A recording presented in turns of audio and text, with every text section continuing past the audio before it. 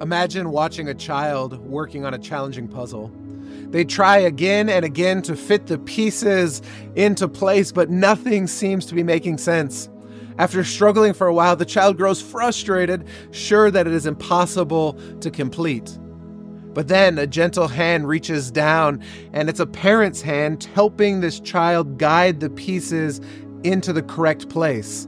All of a sudden, the pieces fit together beautifully, and what once was confusion is now a beautiful image that makes sense. Welcome back to another day of encouragement from God's Word. In our lives, we often feel like that child, facing situations that leave us confused, disappointed, and sometimes even frustrated with God's timing. But Isaiah 55 verse 9 reminds us of something powerful. It says, "For as the heavens are higher than the earth, so are my ways higher than your ways, and my thoughts than your thoughts."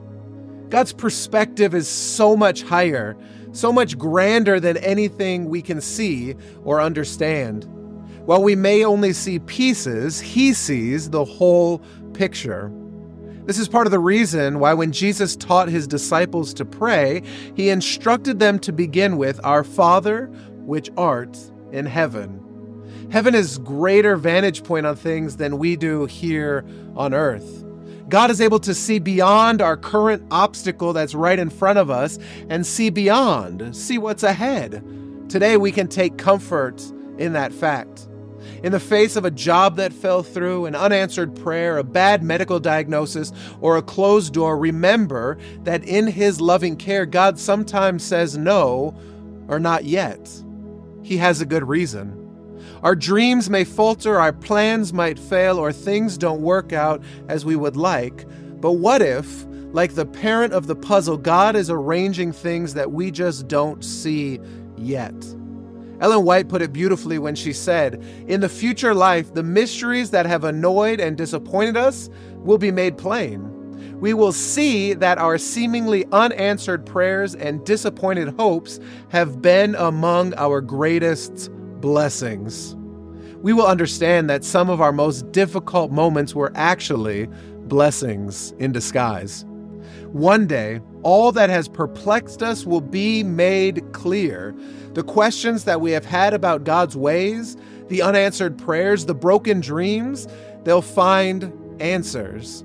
And they'll reveal the depths of God's love for us in the fact that He cared for us even with the answer of not yet or no.